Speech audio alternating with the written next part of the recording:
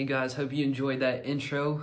Today in this video, what I'm going to be talking about is maybe a couple things that you should know or consider before you want to start breeding your gargoyle geckos. No way is this meant to deter someone if that's something that you really want to do, but this is just so you can have some expectations. And maybe if you want to get prepared with a couple things first beforehand, so that way that you can be as successful as possible when it comes to this. The first most important thing, in my opinion, is your intention. Yes, you know, when you breed animals, you can make money. And that is not a bad thing. It shouldn't be a topic where people are afraid to talk about just because, you know, these are animals, and sometimes people shy away from bringing the money into the conversation. But it should be something that is talked about, because it can be a way that you can, if you don't want to, you know, become a full-time breeder and, you know, make a living and feed yourself off of it, that's completely fine, because I'm sure that's a whole other, you know, thing to get into. But let's just say you want the hobby to pay for itself. There's nothing wrong with that at all.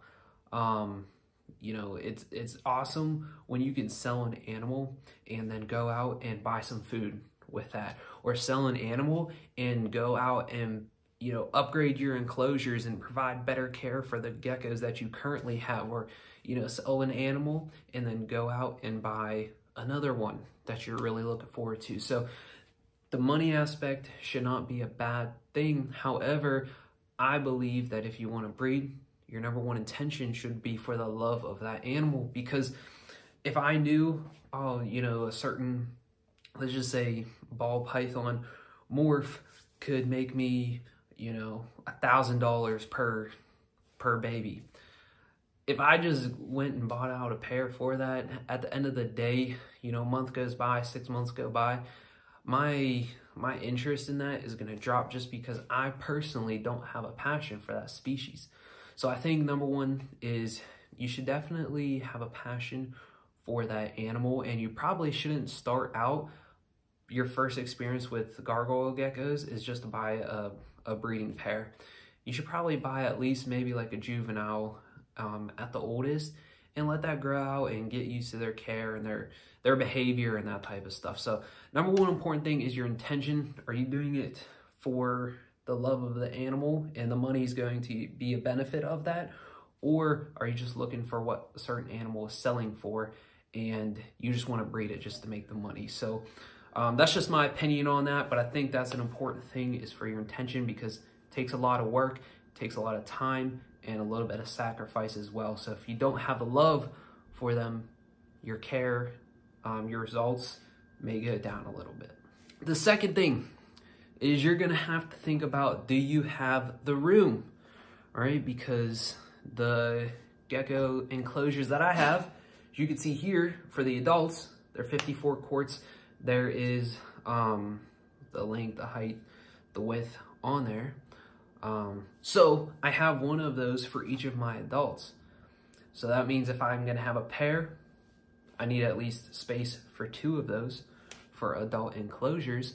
And then let's just say if a female is gonna lay at the minimum, you know, 6 eggs, or let's just say she hatches out, 6 babies in a year, then I'm gonna need 6 baby enclosures. And if I keep them, 6 juvenile enclosures, and then 6 adult enclosures. So just keep that in mind. It's going to take up a little bit more space, and with it taking up more space and having more enclosures comes dealing with the husbandry, right? You're going to put more time into cleaning and keeping them humid and feeding. And also, probably the most important thing, if you live in a northern state like Pennsylvania, is how to keep them warm throughout the winter. Because now it's not just gonna work, you know, you can't just have one bulb on all those enclosures. Either you know, get lighting for each of the enclosures, which uses more electricity, or personally, what I do, because I have a big room in all different sizes, is right here. A space heater with a thermostat that's built in. So that way, if I have them, say in a room just like a normal bedroom, which they are in, I could put that in there and maybe set the temperature. What I have it to is 75 degrees. So that way it's keeping the whole room warm. So no matter if I have 10 enclosures or 50 enclosures in there, they can be kept at the same temperature. And there's a bunch of different ways to keep them warm, but that's just something to think about as well. The third thing to think about is the potential for an injury. This can happen because it's not just you put them to, sometimes it is you can put two together and you won't have a problem at all. But sometimes it isn't like that. Sometimes they bite each other. Sometimes they bully each other. You don't want a female where the male is losing weight or not eating and then becomes an unhealthy weight to breed. Or I've had a male and female. I've watched the male bite the female's head and he actually bit her eyeball, and I watched the fluid in the eyeball come out, which freaked me out, and I immediately separated them, but turns out they're pretty much like tanks because that did not affect her at all. I've had them lock jaws and actually rip a tooth out before, and the male's lip was real swollen.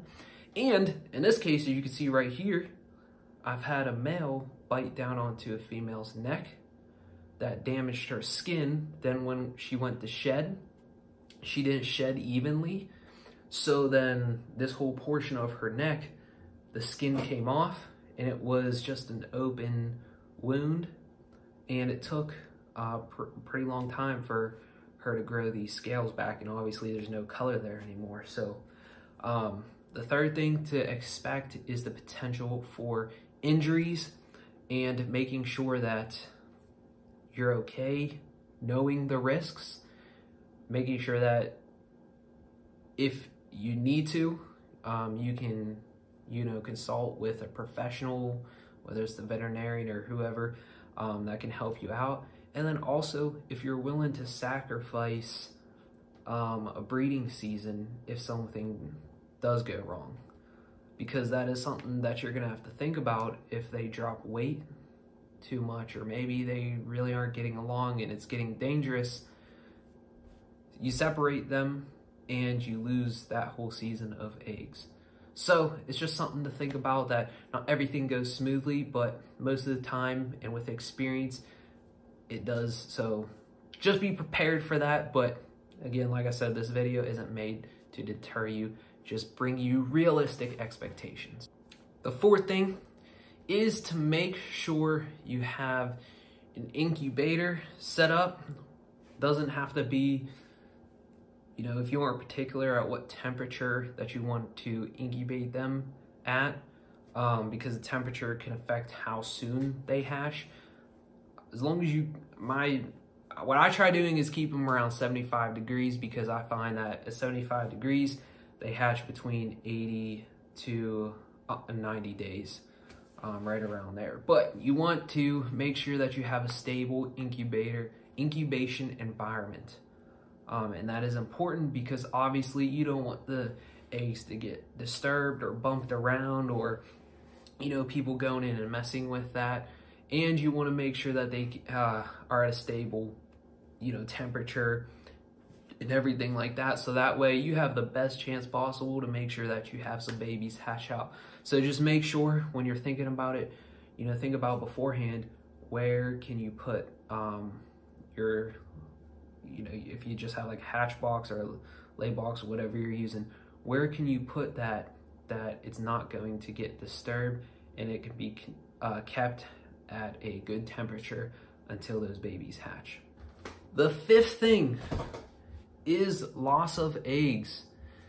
Yeah, it's easy to do the math and think, okay, this female, she's gonna lay 8 eggs, I'm gonna have 8 babies and everything's gonna be good, but that's not always the case. As you can see in this quick little video that I actually took today that I'm really excited about, to see Magma, who is this male, his best production. So check it out and notice the egg's clutch mate, it's not gonna hatch. So check it out. All right guys, check this out. This is just a video on the fly. But so far, the best magma baby that has hatched out. Yeah, I have really high hopes for this one and cannot wait to see what it's going to look like.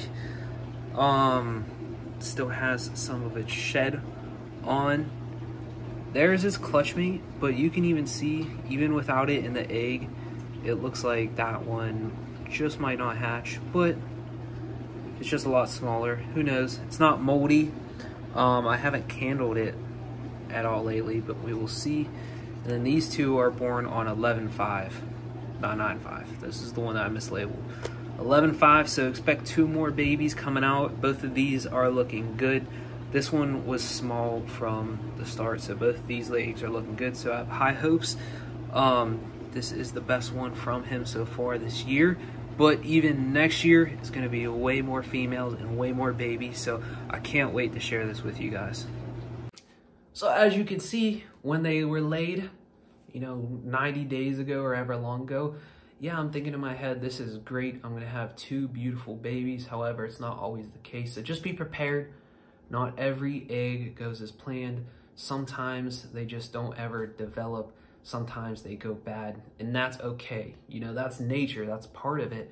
But just have realistic expectations that, if you're doing it and you're thinking about like a profit type of thing, sometimes it doesn't always work out for how many babies you're gonna have. So just have that expectation that it's happened, and just understand too that it's not necessarily your fault. It's okay. It's just nature taking, it's just nature taking its course. And the 6th most important thing, what to know before breeding is, all right, so you successfully gotten through stage 1 through 5 and figured out all those problems. Now, we're just gonna use the example of 6 again. You have 6 babies. Do you want to grow out all 6 of them? You might, but also you may want to, get rid of them. Not in a bad way, but you want to sell them.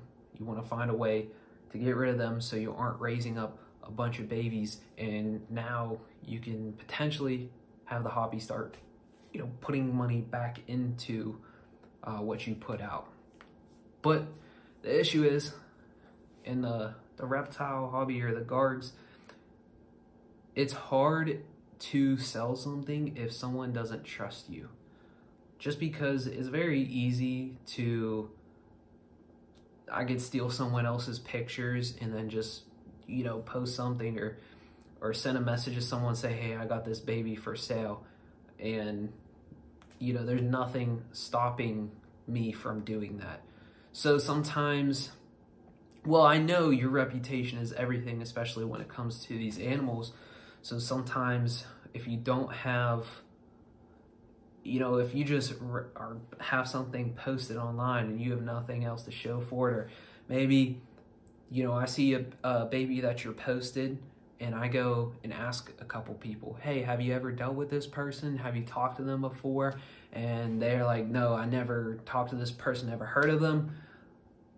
A lot of times, it doesn't matter if you have the nicest baby in the world. People are going to be a little bit reluctant if you don't have any trust there. So when it comes to you making sure that you're able to sell the babies, I think one of the most important things is be active in the community.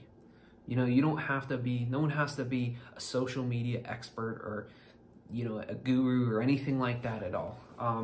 But I highly encourage you having a Facebook or having an Instagram and interacting with other breeders, not only for your own sake, for, getting all that knowledge from someone else, but also that way you start building relationships.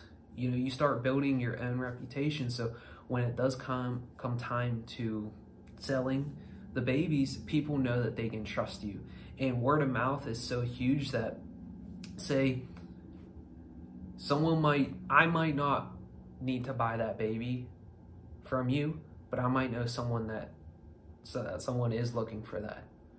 So if I know that you're a trustworthy person, you know, I've had a conversation with you, I'm more, you know, likely to refer someone else to you as well. So that's definitely an important thing is, you know, stay active in the community. Not only for, I've learned so much from so many people, and I'm so grateful for that. So not only for your sake of like being able to grow and learn, but also for building those relationships, gaining trust of other people, so that way when it does come time to sell a baby, if that's the way that you want to go, you're gonna have those relationships and that trust already there. And hear me out, you don't have to have, you know, some crazy colorful gargoyle gecko or anything. Don't think you need that. You can have any color or quality or whatever you want to call it, and you will find someone that wants to purchase from you. If you're trustworthy, they know, you know, you're doing what's right for the animal, you're gonna have no problem finding a buyer for that. So that's definitely one of the most important things I would say, just overall, and not only the education, but so that way people will want to purchase something from you, is to get active, you know, on Instagram, Facebook, talk to other people, reach out. 90% of the time, you know, most people are really nice and they'll take whatever time that you need to, you know, help you out with whatever you need, or just chat, do whatever, right? When you're into this stuff, it's hard to find people in real life that are into it as well. So whenever you know, are on Instagram or Facebook, or even dropping a comment on here, you're able to connect with people around the world that have the same exact passion and love for the reptiles that you do. You know, I don't know anybody in person in my life that even has a clue what the heck I'm talking about when I talk about these. So it's honestly such a huge thing to get active in the community. Not only will it help you, you know, educate, it will help you be able to, you know, sell off your babies if you do breed them, but also it just connects you with so many other like-minded people that it doesn't make it feel like, you know, you're some crazy person that's into some weird cold-blooded creatures. It gives you a sense of, you know, I've built so many great friends throughout the social media. So that's definitely an important thing.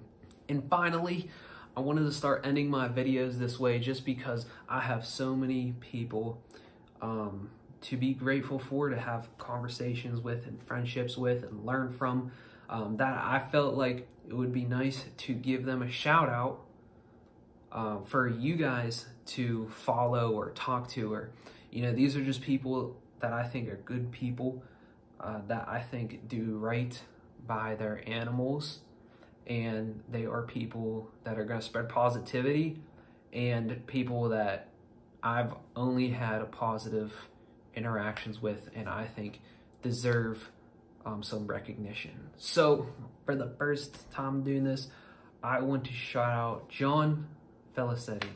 He never pronounced his last name to me, so I might be pronouncing that wrong, but this guy is one of the top people I look up to. He has an insane collection of so many different animals, and a large collection as well, and such high quality. He's super knowledgeable, has had a very long time dealing with these reptiles, and before I ever even gave him $1, you know, he was always offering to hop on the phone with me, and I've had multiple hour-long conversations with him, of him just helping me out and talking me through things and giving me tips before I ever purchased anything from him. So I think he deserves this shout out. So shout out Johnny_Rax on Instagram. Definitely follow him, even though he posts like once a month. It's always something good, and he has a wealth of knowledge and has never turned down a question that I've had. So just want to say thank you to everyone for the support. It really means a lot. I just want to do this to hopefully give some value away to some people, because sometimes you can't find every question or tip or trick in a book just by Googling it. So if you ever need anything, reach out to me. I will always answer any questions or any messages that you have. And give me a follow on Instagram at Red Rack. But thanks again, guys. I appreciate it. Yeah, and if you need anything, just let me know.